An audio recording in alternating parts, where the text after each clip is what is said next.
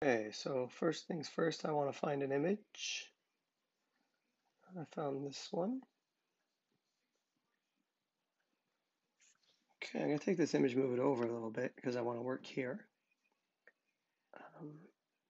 Maybe I'm going to Control C, Control V because I want to paste this here just to make sure I put things in the right place. I'm just going to delete this picture after. Now I'm also going to click Control or double click on my Chromebook. Now I put the order, I'm going to put this picture to the back. So this is the very back. I'm going to click this thing that says polyline. So it might have said line on your page, but if I click polyline, I can make little lines with this. And I'm going to hold down, and you can see every time I click,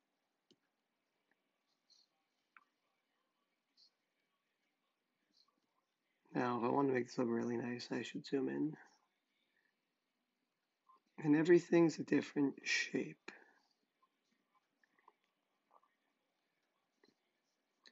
I'm just going to go like this because I'm going to put that face in front of it.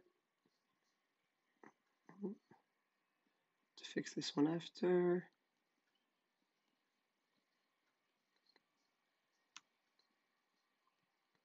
Okay, now if I double click, oops,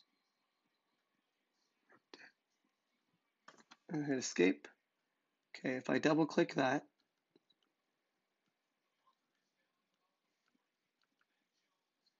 now I'm going to just hold down the little dots there and make sure I have exactly what I want. Yeah, this up a little bit. Cool. Now I could change the color to be yellow, kind of like the color they had, and I'm going to take this and put it over here.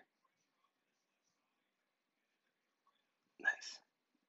Okay, now my next picture.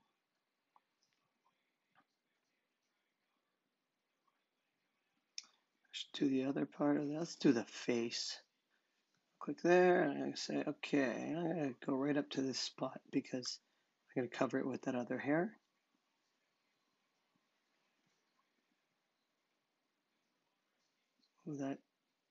That chin is going to be tough.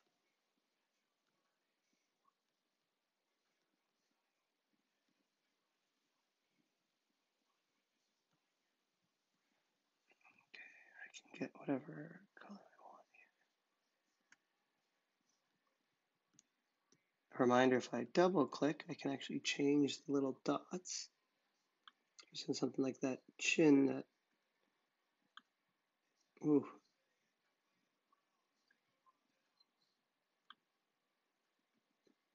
Maybe don't do what I did there with the chin. That doesn't look great. Okay.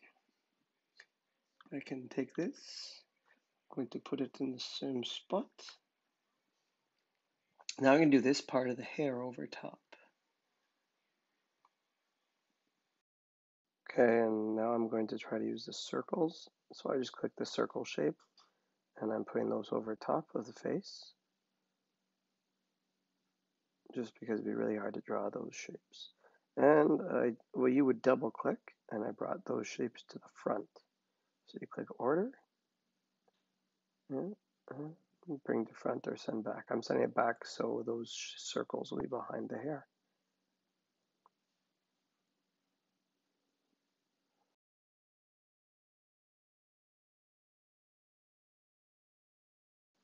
Okay, now I'm going to use the polyline to draw kind of the back of the eye there. Change it to white. Remember, if I double click that picture, I could adjust all those to make sure that they're right on. I move it over this page, change the order, move it to the back.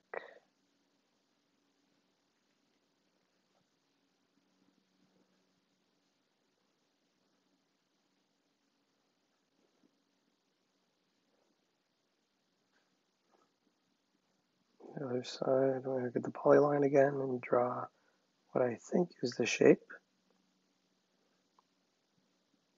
Just make sure they connect. And just remember, it's going to go under the hair anyway.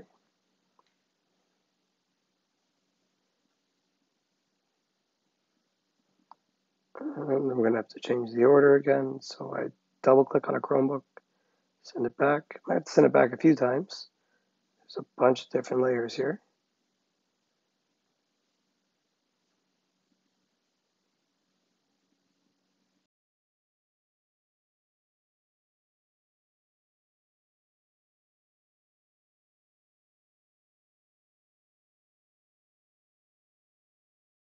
Now I'm going to just draw around that nose using the same tool. And I can kind of adjust a bit. Remember, if I double click on it, I can really adjust where everything is.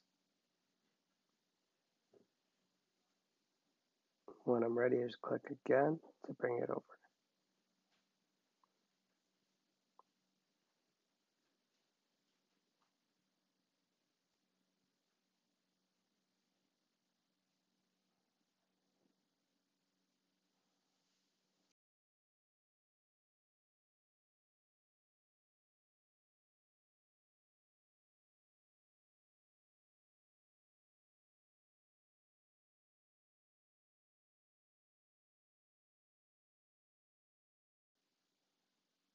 Last but not least, I changed the color of the nose. And I'm going to go back to the little mouth thing here. And I don't know, this tool seemed kind of tough. So I just clicked through and looked for like one of the tools, like the curved line tool or whatever. Found something I thought I could use to make that mouth. Kind of got lucky and found something.